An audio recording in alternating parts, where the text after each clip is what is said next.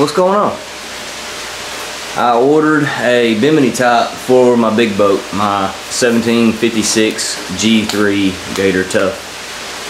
One of my best videos, or at least with the most views here recently, is the overview of that boat. And it's been about a year and several months since I did the video, or since I bought the boat, and I've done a few things to it, so I thought, why not give an update on it and go over a few of the things that I did. I have made videos of a couple things, but there's several things that I just didn't do a video of, and I figured I'd go over that. And also just a little quick overview of putting this Bimini top up. I ordered it from Amazon. It's 180 bucks shipped. There's actually ones cheaper than that. There's Bimini tops on Amazon for like 120 bucks. So I went with one of the more expensive ones.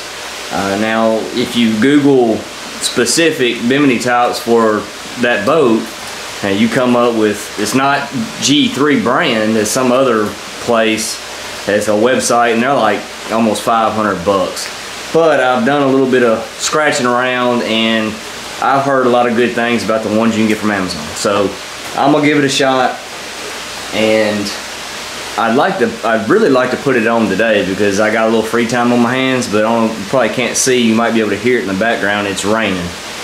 Now, it's supposed to stop around 12 o'clock, so I went ahead and opened up what was in the box, what came with it, and looked at the instructions, and it actually says to pretty much put the Bimini top together first and then install it on the boat, so I can at least do that in the garage. So like I said, you know, all these are probably different, so I'm not going to spend a whole lot of time going over each detail, and just kind of make it short so you can get a little quick overview, a glimpse of what it takes to put a Bimini top on one of these boats.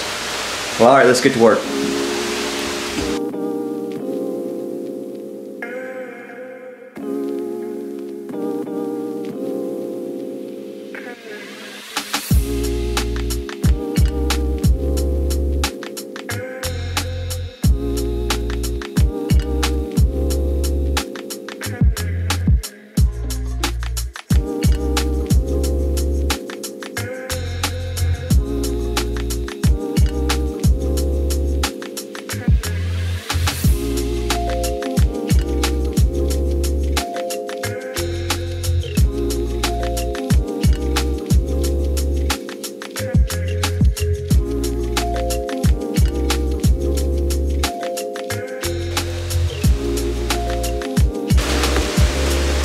Alright, that wasn't too bad.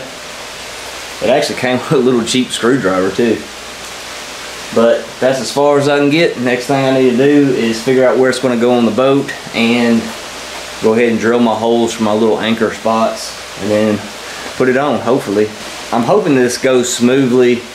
I measured a bunch, and hopefully I did it right, because what worries me about putting a Bimini top on my boat is the center console, and right behind it I have a cooler that I use for a leaning post or a seat, and then right behind it is the actual seat post, the factory seat post. I made what looks like kind of like a football goal post that has two rod holders on it, and that sits down in that seat post, and I'm worried about when this thing is folded up, where's it going to be.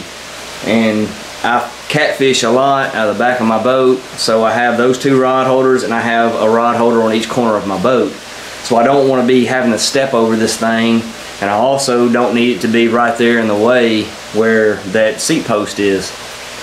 And obviously I can't have it where my seat is.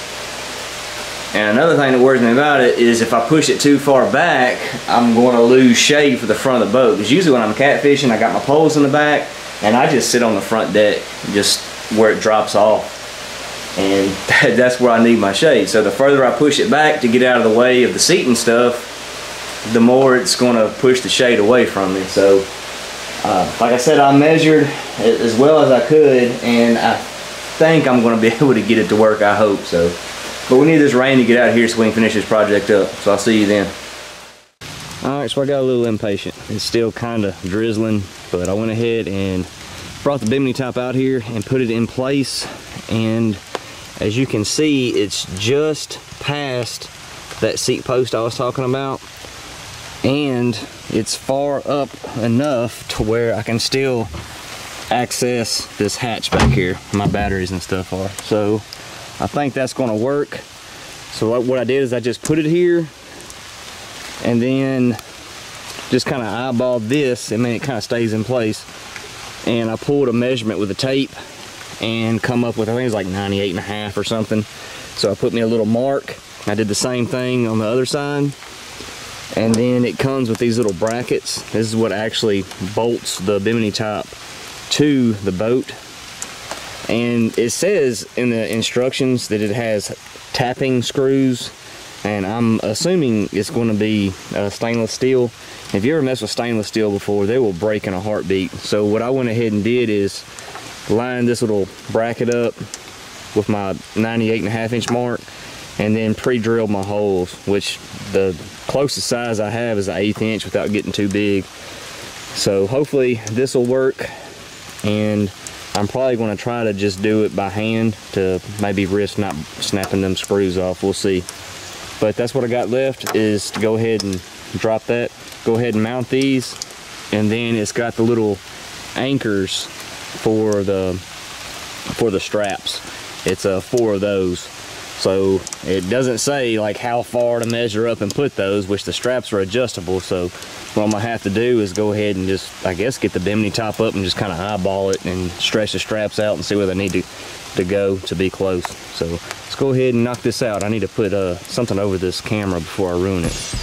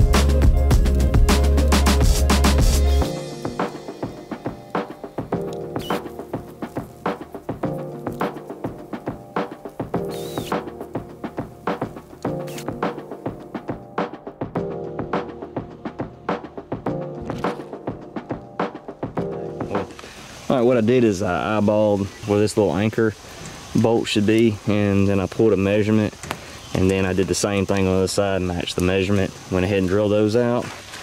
And then up front, I mean, I could have done the same thing, pulling a measurement. Probably from that clip would be the easiest way, but I just kind of eyeballed this seam I got right here in the boat. It looked close, so I kind of lined it up. Did that on both sides. They don't have to be perfect, because all your adjustments, you know, come from these straps. But that's it. It is put on.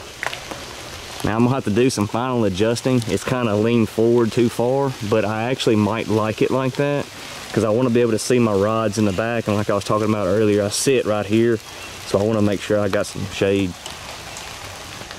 And get in there and make sure I got plenty of room everywhere, and then I need to figure out how to roll this thing up. It came with a boot that stores it in. I need to figure all that out while I'm here instead of on the water. Alright, it's all tucked up in this boot now. That wasn't bad at all, getting it in there. Like I said, I just kind of move it out of the way, and I'll be able to get my rod holder in here.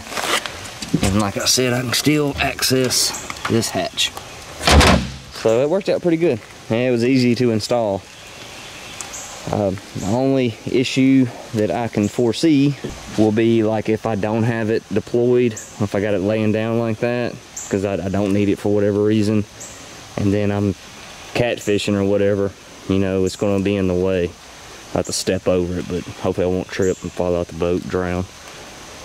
But you know, most of the time I assume I'm going to be using it. When I had it up, I got in here, and you can see all the rods. I mean, it's plenty of clearance without me even adjusting it. It might look a little wonky how it's kind of tilted forward, but that's probably how I'm going to have to run it anyways. Well, alright. That was an easy project. I mean, that was less than an hour, and I was dealing with rain and stuff, and I ain't never done it before. So if you're a little nervous about putting up a Bimini top, man, It's easy. I did it all by myself, under an hour, probably 45, maybe 40 minutes tops. So real easy project. If you're thinking about getting one, go ahead and pull that trigger.